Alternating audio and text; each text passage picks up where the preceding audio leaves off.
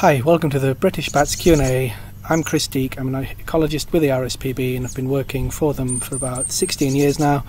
The last 8 years I've been getting interested in bats, and I spend most of my spare time doing voluntary bat research, such as checking bat boxes, doing catching sessions, and generally trying to find out what makes the bats in the UK tick.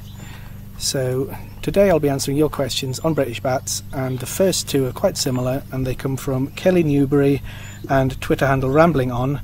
Kelly asks, we recently saw a bat during the day, and she asks whether this is common.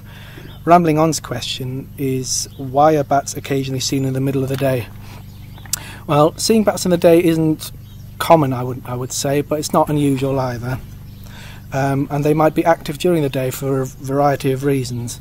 They may have been disturbed in their roost, be that through a human, a predator, or quite possibly the roost has just become unpleasant to be in. It could be too hot, it could be raining in, or something like that, and they're looking for a safer place or a place that is less wet or less hot. So they might move roosts in the days and you might see them then.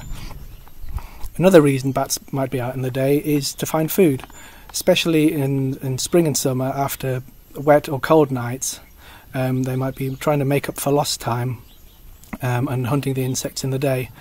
In winter time, conversely, they might be out in warm and nice weather because that's more likely to bring the insects out. The second question is also from Rambling On, who asks whether any of our British bats carry diseases like some others do. And the answer is yes, they can. Two of our species, Dorbenton's bats and Ceratine, have been identified as positively carrying a rabies-like virus called European bat Lissa virus. Now, it's incredibly rare to find this in bats. Of the 15,000 animals tested by Public Health England to date, less than 30 have tested positive for the virus. That's about 0.2% of the animals tested have been shown to be positive for either strain of the virus. It's also even less likely that this can be contracted by humans, as you need to be bitten by a bat, or the bat's saliva needs to enter a wound or a mucous membrane. So if you do need to handle a bat, and I strongly advise that you don't unless you absolutely have to, wear gloves. Washing up gloves, marigolds or gardening gloves will be sufficient in most cases. But if you've got something big like a Ceratine or a noctual, then you might want something more heavy duty, or grab a towel and wrap the bat up in that. It also applies to dead bats, and contact the Bat Conservation Trust, who can give you the number of your nearest bat carer. So next question is from Daniel Wright, who asks, how do you expect climate change to affect species distribution? Will we see new arrivals and lose some of our currently resident species? Well, this is really difficult, Daniel, because climate change is fairly unpredictable, and bats we know even less about than about much of other animals and plants in the country. Them being nocturnal makes them very, very tricky to study, and we still don't really know how many we've got, where they are and what they're doing, so this makes it really difficult to predict. But it's entirely possible that with milder winters and warmer summers, there might be more food availability, there might be longer flight seasons further north, so we may see a northerly shift in some of our more southerly species, such as the Barbastelle or Beckstein's bat. And equally, we might see immigration from mainland Europe, and indeed we are seeing increased records of things like Savvy's pipistrelle and Coull's pipistrelle and the pond bat, which occur in mainland Europe but don't in the UK. Now these could be vagrants, they could be the first wave of colonisers, or it could just be that bat detectors are becoming cheaper and more available, and there's simply more people out there looking for bats. So only time will really tell what's happening there. And just to remind you that in the 1980s, this is only about 40 years ago, we split out the pipistrelle into common pipistrelle and soprano pipistrelle, and in 2001 researchers found a species new to science in Europe, in Greece, the Alcathoe bat, and in 2010, this is only 10 years ago, we found this animal in the UK. So it's entirely possible that these records of these vagrants or immigrants could be that they've always been here, and it's just a normal background. Only time will tell really on that, I'm afraid.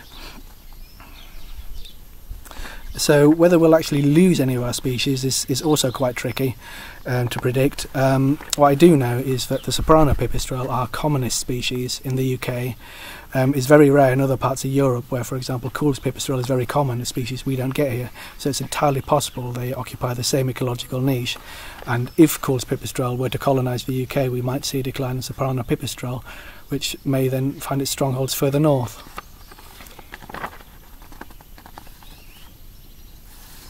Okay, Phil Calvert asks, what can I do to encourage bats to my garden?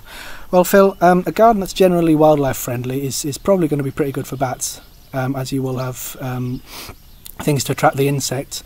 But anything that will attract more night-flying insects to your garden is going to be good for bats. So water features can be good, but you might not want to encourage the midges and the mozzies, but then you will get the bats to eat them.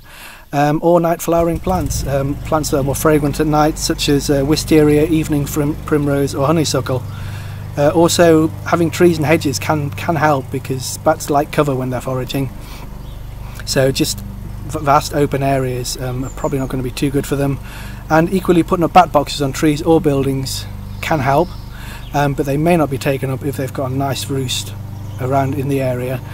So a nice tree hole or a nice cosy loft. Right, and the last question I've got today is from Beth Markey, and she asks what the easiest way to tell species of bat apart. It's pretty difficult to tell when they're in flight. Yes, Beth, they are.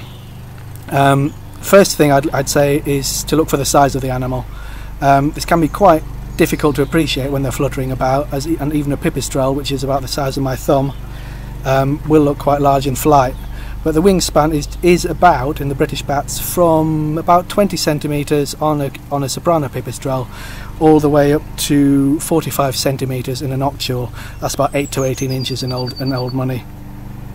So your first clue can be the size. Is it a small or a large animal? And with practice you'll be able to sort of spot the in-betweeners as well.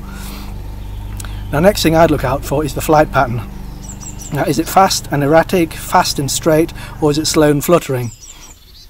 And also, what's the bat actually doing? Is it flying sort of straight along a hedgerow? Is it flying high above the tree line? Or is it sort of fluttering in and out of cover?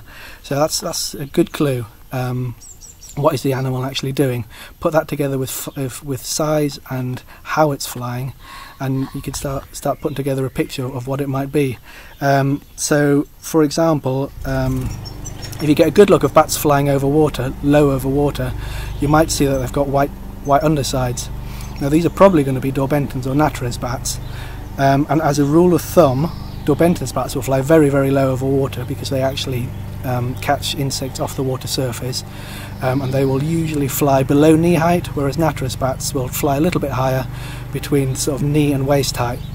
But as with anything in nature, that's just a rule of thumb, and you can't really rely on that to accurately ID, but it can give you an idea of what you've got. And so put that together with the other things I've just said, you might be able to get closer to the ID, if not ID the animal. Likewise, if you can see a large bat with very broad wings and silhouette above you, and you might even be able to see that the tail projects beyond the tail membrane. Now, that's a ceratine, and it's one of the nice bats because it's fairly easily identifiable just by looking at it in silhouette. Most bats aren't that easy, but ceratines are quite nice that way. Same with a large bat with long narrow wings, almost like a swift. Will probably be a noctule or possibly a Leisler's bat. Should be a little bit smaller than a noctule, but not enough really to identify them just by looking at them. And the reason they've got wings like a swift is that they actually act like a swift. They will be hunting for insects high above the tree line, high above even open fields. So they're also quite a nice species. But with learning any new group, try to focus on the easy ones, the ones I've just described, and a few others. Pipistrelles will be quite small, and they will be the commonest bat you'll see. And once you've got those nailed, you will be able to work out that different animals. But don't get frustrated if you can't ID absolutely every last one. But to really get into bats, you'll need one of these. This is a bat detector, and it picks up the ultrasound that bats emit when they're flying around hunting for insects. And just like with birdsong, with practice you may be able to learn what bat emits what calls, because just like birds, they make different noises and echolocate at different frequencies. So with practice and one of these, you'll certainly be able to tell, is that a noctule, is that a pipistrelle, things like that. And again, start with the easy ones, and then you'll realise that one, actually, hang on a minute, that one sounds different. I'll have a look, listen to that one. But even with one of these and a lot of practice, there'll still be a lot of bat calls that you won't be able to identify, so you might need to record them and run them through sound analysis software. And but to explain all that, we'd have to get very, very technical, and I don't really have time to do that. But I'll give you a good starting point here. This is the Field Studies Council Guide to British Bats, and it's a really nice little pull-out guide which has got pictures of all our species on the front, and on the back it's got all those things I've talked about.